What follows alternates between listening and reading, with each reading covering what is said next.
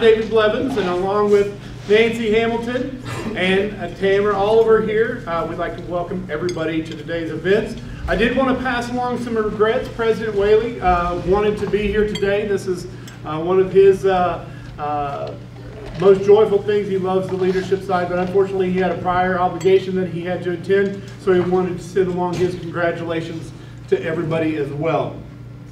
So before we get started with the formal portion of this, I'm going to take a little privilege. It was not on my little sticky notes of things that Nancy put together, but she gave me the floor, and I'm going to absolutely take this privilege. So this program actually started out of a brainchild from Nancy. Roane State had a leadership institute in years past, but that kind of went away, and so she got the idea 2 years ago to re-implement this process. And she went through the President's Imagination mini grant, proposed everything, put an entire curriculum together, and accepted the first class under the Roane State Leadership Institute. So I want you all to help me show appreciation to Nancy Hamilton for making it. In addition, she works tirelessly behind the scenes to keep us all on track. Everybody is busy. But she makes sure that this is a great experience. And then I'm also going to take the next privilege to point out somebody. So that President's mini grant was for a one-year award. And the idea was to push that inaugural group, which I had the privilege of being part of, said, hey, this would be great to continue. We knew those funds through the President's grant were going to continue. So worked together and put together a presentation, and Nancy presented that to Vice President Matthews and the budget team, and worked with her over that period of time to make sure this was continuously funded so we could make this a realism, which allowed each of you all to come. So help me show some appreciation to Vice President Matthews. All of that. A lot of work goes behind to make sure everything rolls in line with making sure the college is successful at what we do, and she wanted to make sure to put a priority on the leadership side. The more we can give to each one of you, the more our students are taken care of in the end. So we this year went on a calendar year basis. We got funded in the October session, found some funding for that. Got a group. We're able to bring 20 of you all into this program to go from January to now. During that point in time, we had a tremendous amount of speaker sessions. The 3 book reviews that we did, and including one that I can't go through a presentation. These individuals know it. Tammy's already smiling. Like 1938, Dale Carnegie put together a book, How to Win Friends and Influence People. It's the basic tenets of leadership, right? Like how to get what you want. So these individuals have gone through the review. They had speakers. They also went through a self-assessment, and when they get their certificates, you'll actually be able to take a look. The Strength Finders through Gallup at the bottom, we have the 5 sources where we find our joy, basically. So they did that. In addition, several of our people, thanks to Senator Yeager, who's going to come up in a minute, we were a guest of his, were able to come up to the Capitol in March. We got to sit in with Representative Fritz, and then we went up to Senator Yeager's office. Trent in his office is phenomenal in getting us coordinated. But we were able to come up, recognized in the gallery, got to watch some of what they do, the leadership from the state side. So we're going to welcome Senator Yeager in just a minute, but wanted to thank for that.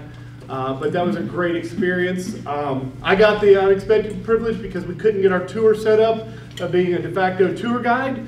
And discussing some of that because of the amount of time I'm up there. So if you ever go up, you go outside of the governor's office, you look up, you'll see the Lady Justice up there, and it's actually interesting. Most of you all have seen Lady Justice with the blindfold on. This is before, there's actually Lady Justice without. It's like wanting to see all of how everything is built and put together. And then you go into the library and see the dogs up the spiral staircase.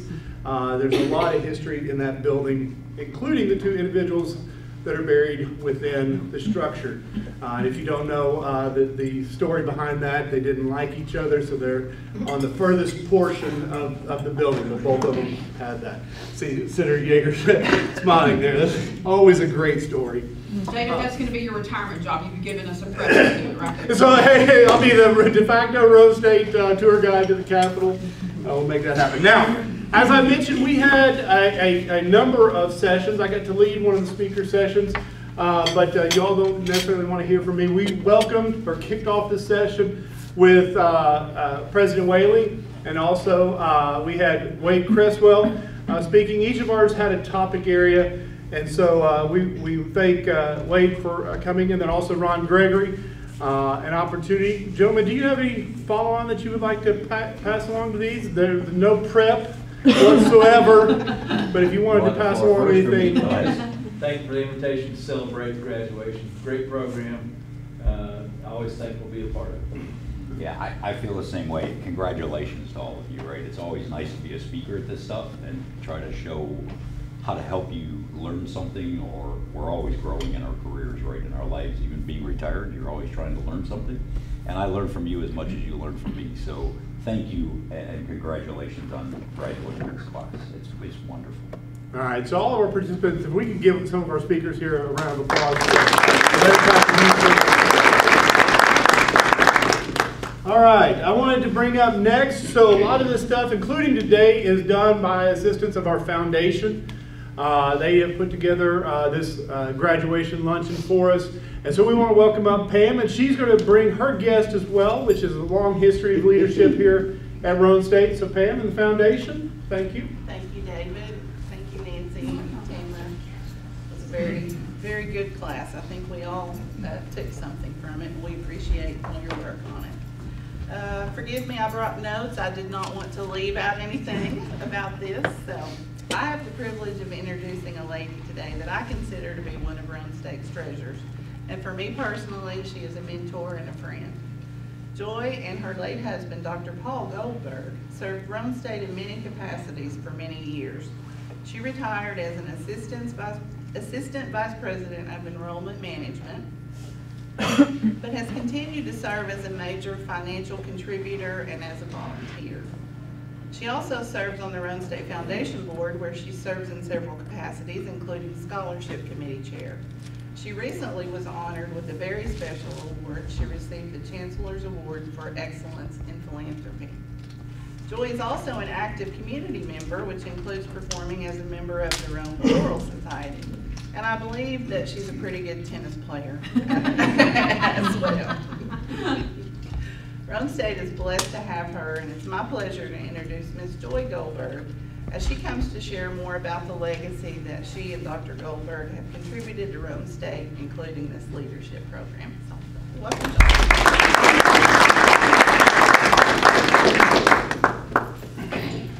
That seemed too far away. I'm going to come up close to friends for sure. Well, thank you for inviting me, and congratulations for sure on completing this program. I've been asked to talk, as it says on your program, the legacy of leadership of my late husband, Paul. But I first think about the Roane State's 50th anniversary that occurred a few years ago. And that means that it was also my 50th plus anniversary because I was just a mere child when Paul and I first came to Roane State. Now, I know many of you haven't met Paul, but I do recognize several faces in the audience, and that means you've been around quite a long time, too. So, just a quick look at how the Institute got started. It really goes back to Leadership Roane County. And back in 1983, then County Executive Ken Yeager created a Roane Technology Task Force to make recommendations for progressive change in the county. And it was decided to create a leadership program, and the college took the lead on how to organize that. By 1984, Paul was chosen to develop Leadership Roane County along with two others. And in 1985, the actual, similar to what you have, so participants were selected, they went through monthly learning sessions and graduated. In 1985 was the first group. And by 1987, and it continues today, Leadership Roane County. But by 1987, we added Leadership Roane County Alumni Association and also New Horizons Youth Leadership. Both of those were developed and still continue today. Trying to give a full perspective of where leadership, it does not stop. We want to start it with the youth and take it all the way through your training sessions, all the way into lifelong learning, for sure. Some of the outstanding projects that Leadership Roane County completed were things like Hooray for Harriman, which is your Labor Day festivities, Character Counts, which was a program that was set up within the school system, consolidation of schools. Now I believe you're still talking about that. We were talking about it in '87, and I was on the planning committee for that to study the idea in '87, and a gentleman stood up and said, "It'll never happen. We were talking about this 20 years ago." So it's still on the docket. Liquor by the Drink came out of that Leadership Roane County's study, Teacher's Supply Closet, and even the new industrial park. But all through those years of Leadership Roane County, Paul wanted to develop this same concept here at Roane State. So as he talked to various departments, he kept hearing the same concerns over and over. And he thought, well, we need to have some kind of institute or learning program for employees across the board to talk to each other and see how things are similar and what can we do to work things together. From encouraging educational opportunities to how to move up within the organization. He was a champion of all college employees at every level, and his ability to listen, assess a situation, and guide decisions were really his true strengths. I know you must have had an interesting year and have learned much more about Roane State than you even thought possible, but I also hope you've discovered in yourself some new leadership traits that you can take back to your jobs. If you have, then you are continuing Paul's legacy by making Roane State the best. Thank you very much.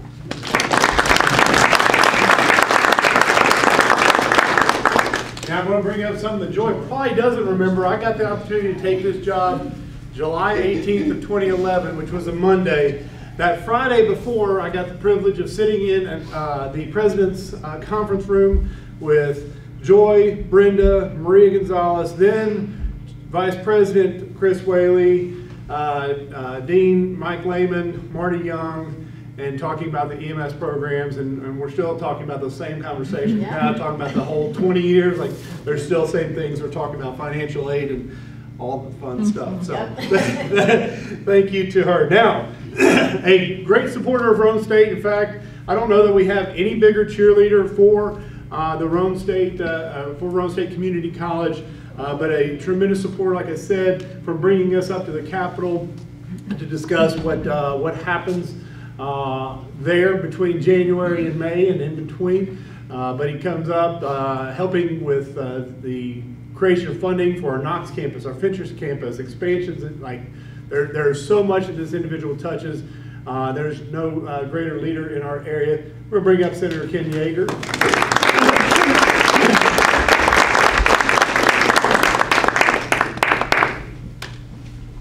Well, if you need a spare job, I can find you as a tour guide at the Capitol. You might have some promise to that. I do what they ask.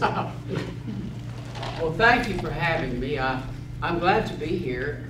I enjoy coming to this group and to see folks I know and get to revisit and enjoy and make friends with some folks I haven't met before. But we're all connected, whether we know each other or not. We are connected by that thread called Roane State Community College. And I want to talk a little bit about that today. I'm not sure what I'm going to get into. This is entirely extemporaneous.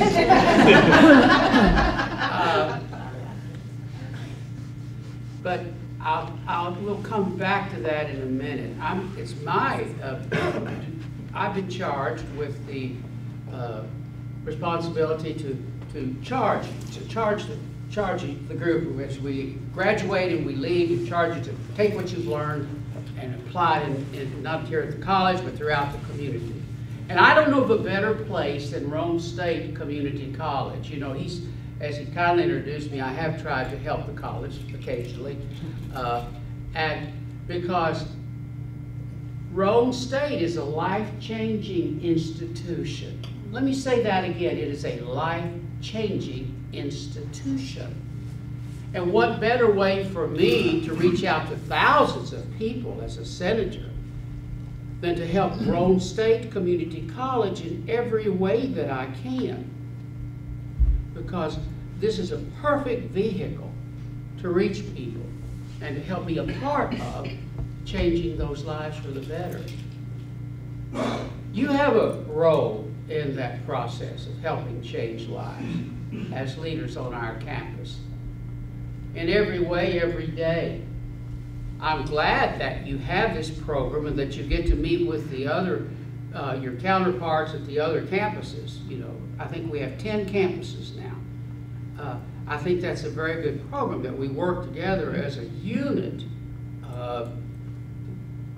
But I hope that you will take what you have learned here and try to apply it to everyday situations. Don't let what you have learned here through your experiences in your classes be like a book that you're going to set on the shelf and let it gather dust. Don't do that. Take what you've learned and apply it. That's what leaders do. Last year I spoke about William Bryan, Jennings Bryan. You'd have to be a history major to know who I was talking about. He was a Democrat, ran for president 3 times and lost. He was the Secretary of State under Wilson, but resigned out of principle when we went into World War I. And he was advocating all kinds of programs then that were very controversial. People thought were crazy. Things like minimum wage, 40-hour work week, you know, vacation for people, health insurance. They thought it was crazy. But many of the things that he advocated are now part of our fabric. He was a leader. He was a difference maker. And I said all that to get to this. As you use what you've learned, be a difference maker. If you do, you will be a difference maker. A difference maker in the lives of perhaps one of your colleagues here. A difference maker in the life of a student. A difference maker in the life of this community, because this college has a great reach out into the community. So I want to encourage you, to challenge you, to be a difference maker. Take what you've learned.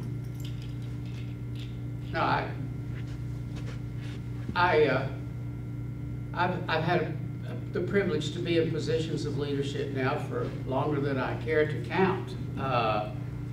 Let's see, county. I was a classroom teacher, school teacher. Started out as that. And believe you me, if you could teach 7th grade, you can do anything. I taught that. And I tell people to this day, those 5 years I taught were 5 of the happiest years of my life. I still stay in touch with my students. I was a county attorney while I was in a private practice for a while. And then county executive for a few years, and then I came on into the Senate now. So I've had an opportunity to see leaders and work with leaders. Leaders, it's important to get the facts as you make your decisions. It's important to learn to listen to everybody. As Howard Baker said, listen to people that you don't agree with because they might be right. It's important to learn to listen. There's an art to listening. Learn to listen. Get the facts. And then follow your judgments, your best instincts. and do what you think is the right thing to do, and you'll become a difference maker. Some individual or this institution will be different because of what you may do. I have every reason to believe that you'll do that, because I know some of you, don't know everybody in this room, but I know enough of you in this room to know you have the capacity to do this. And isn't that what it's all about? To try to help other people and leave Rome State better than you found it, leave the people here that study here, work here better than they found it. You can do that with what you've learned here through these classes. You can do that. And I'm here in any way I can to support you. You know, I can be a good cheerleader occasionally. So that's essentially what I wanted to tell you. Don't leave what you've learned here on the bookshelf. You use it in your daily walk. Be a difference maker. A difference maker. Thank you.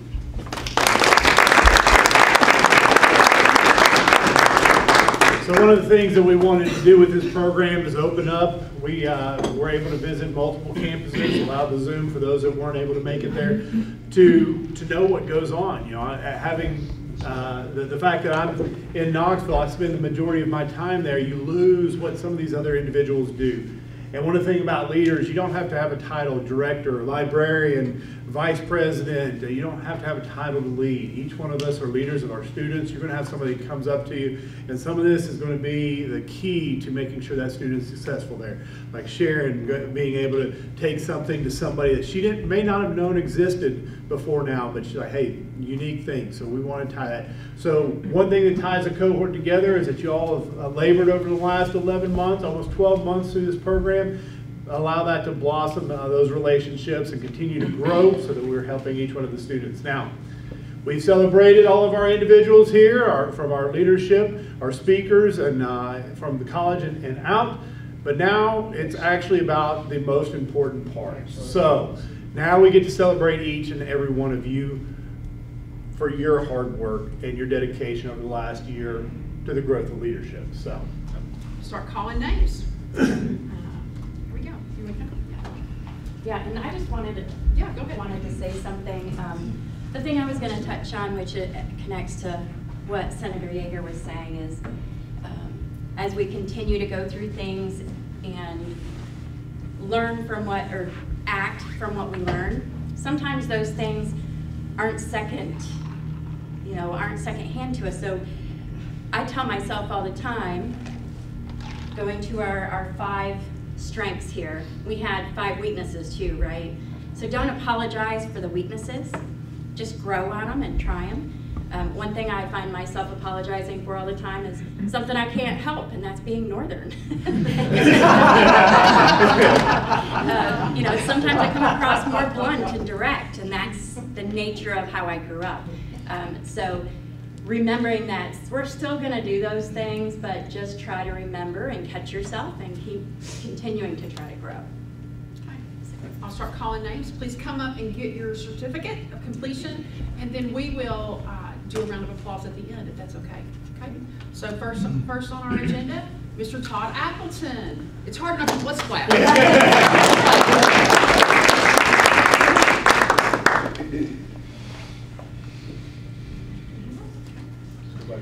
Yeah, sure. Jackie Bowley. You might want to do So, Jackie's strengths were, and we didn't get yours, Todd, sorry, relator, deliberative, arranger, connectedness, and analytical. That's good. Todd, read your strengths. Significant, strategic, empathy, responsibility, futuristic. Michael Birch. Michael is context, woo, belief, communication, and achiever.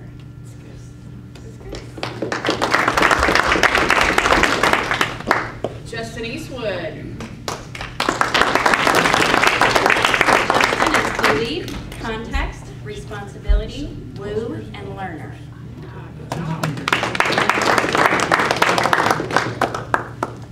Gullery, Garcia. Achiever, focus, maximizer, self-assurance, and analytical. Imagine Our next, Tammy Howard.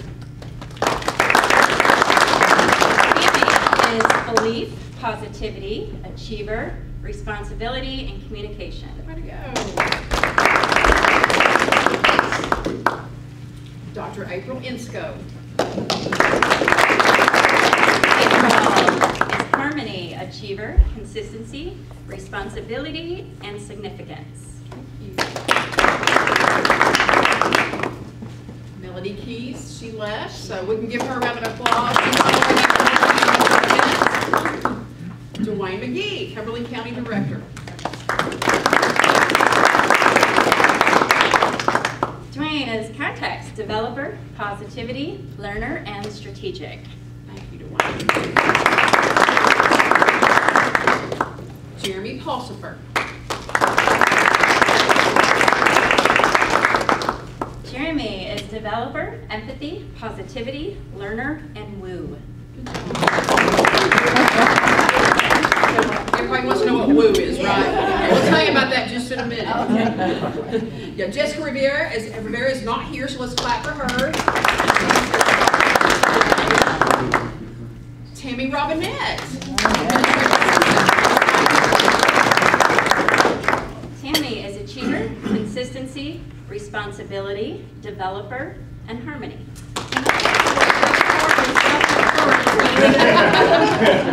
Yeah. Okay, so our next, Pam Rosicki. Foundation. Pam is learner, strategic, arranger, connectedness, and achiever. Marianne Sexton, faculty member at Cumberland County, cannot be here today, but let's give her. Melanie Starling, financial aid, cannot be here today, so let's give her a round of applause. Jennifer Stowe, professor of psychology. Jennifer's belief, learner, achiever, deliberative, and relator. Dr. Matt Waters. Matt is relator, developer, strategic, maximizer, and achiever. Sharon Wilson, campus director. Sharon is positivity, belief, developer, futuristic, and responsibility. Yeah. And Miss Vicki Winston.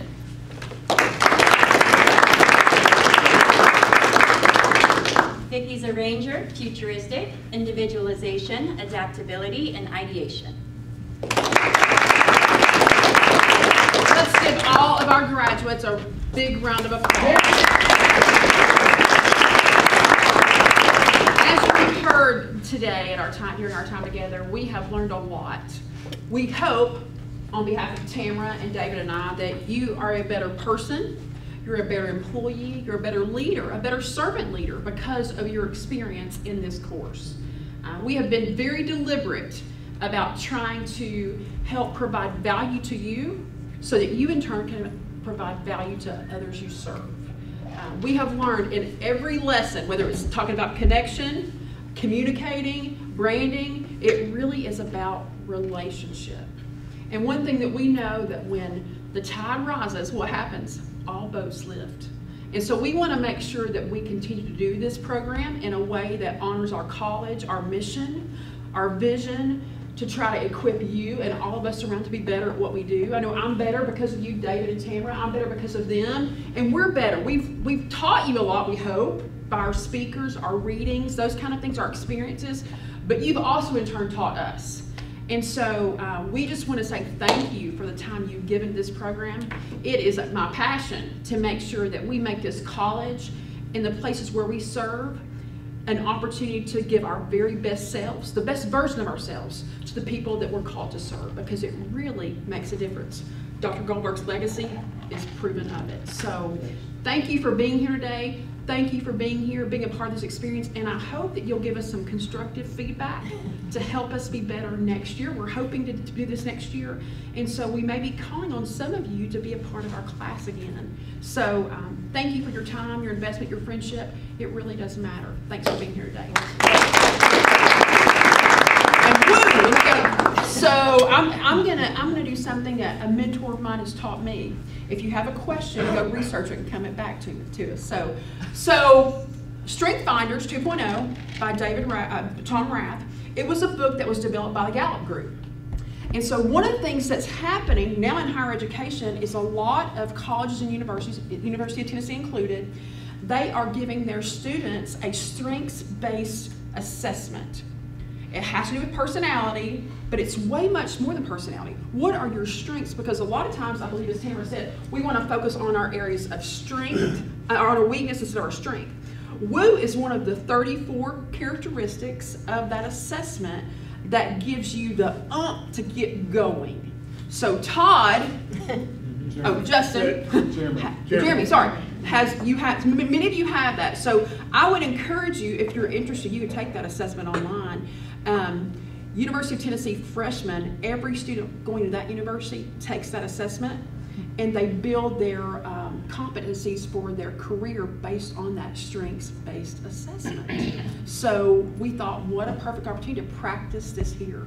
So our hope is that you would use each of those strengths in your ability to make a difference wherever you are, so that ultimately we can bring better good to the common folks around us. So does that help? Yes. Yeah. Thanks. So it's a great assessment, and so we all took it. That's the first book we went through, and so when you look at your 5 strengths, our hope is that you will figure out how you can best use those strengths to the betterment of those you serve around you. So yeah. So that's what that is. Great. Yeah. So thank you for being here. Have a great afternoon. Take more food with you, and we'll see you soon. Yeah. If we could, those that are participants, and I will extend this because I know Senator Yeager will not miss the opportunity for this. I'd like to, I just have my phone camera, but if we go right outside here, we'll get a group photo. Oh, that'd be great. With okay, pretty windy, so let's just go out here. Oh, no, you go on out there. No, we're good. We're good. We can do it here. That's great. Thank you. We'll do it right out here by the That sounds great. screen. Thank you.